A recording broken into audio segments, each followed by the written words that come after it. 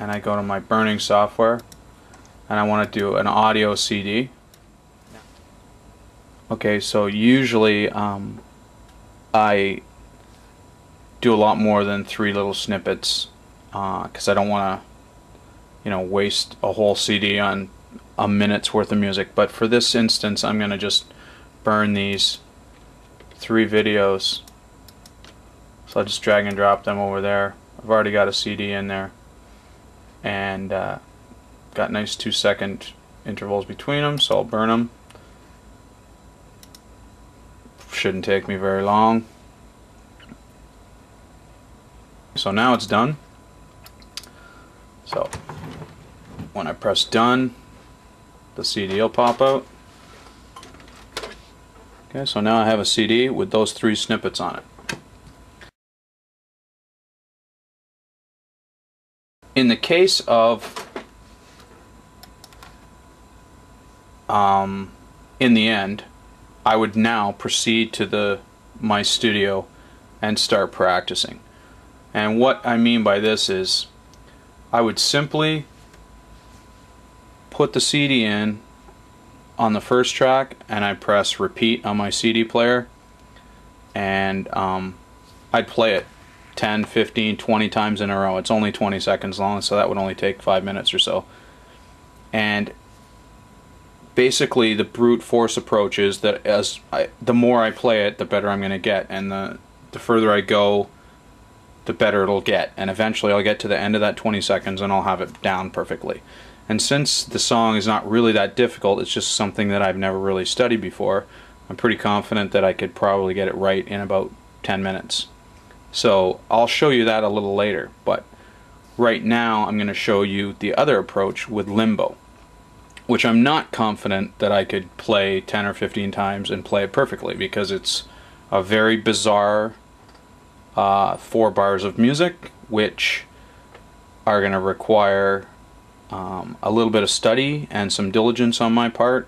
And so now I'm going to show you what I'm going to do in order to perfect that.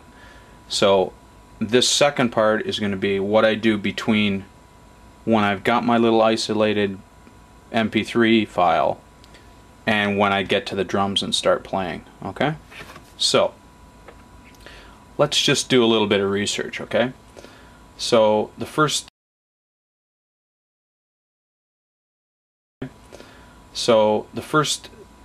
question I have whenever approaching something like that is, what are my resources? What are available? What's available to me? Well, I know for a fact that, on a work in progress, Neil did this song. So and I have it on VHS. If I really needed to, I could rip it to my computer and make a little video out of it for myself and watch it over and over again.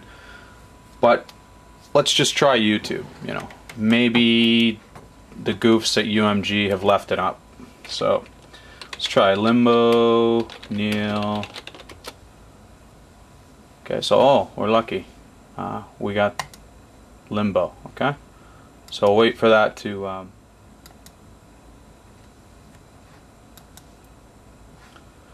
okay, so here's the whole, according to this it's 417, so I'm assuming that's pretty much the whole thing. Okay, so in case you didn't know, there's a very easy way of saving videos from YouTube, and it's a secondary site called SaveTube. So what you do is you get the link in your browser, you highlight it, and then you go to www.savetube. Okay, and then you put the link in the video to save, and you say go, and then you go down here and you say download. Okay, and then you say save to file, and it'll be called video.flv or whatever. Say okay. So it's copying this video.flv to my C drive. Okay, so this will be on my desktop. It's got about 35 seconds left. Right here you can see it says video FLV. Okay, so I'll just wait for that to download. It should be done in a few seconds. And come back to that. Alright, so now I have this video, so let's just make sure that it's what I wanted to save. Okay, so it is. So now it's an FLV file, which is not really easy to work with in terms of burning or anything like that, or incorporating into something else.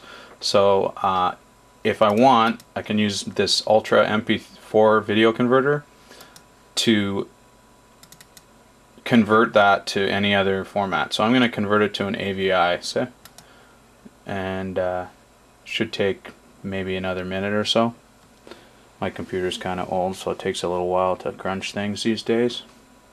So it's almost done. It's at 95%. There you go.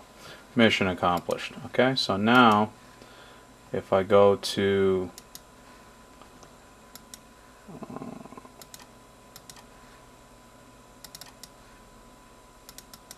my video AVI, now I have it as an AVI. So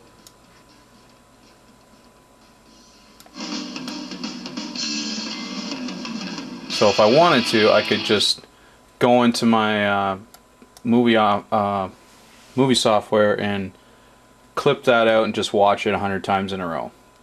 Okay, that's one way. But that's kind of a last resort because I like the challenge of figuring stuff out for myself. So now I'm going to show you another resource I use quite a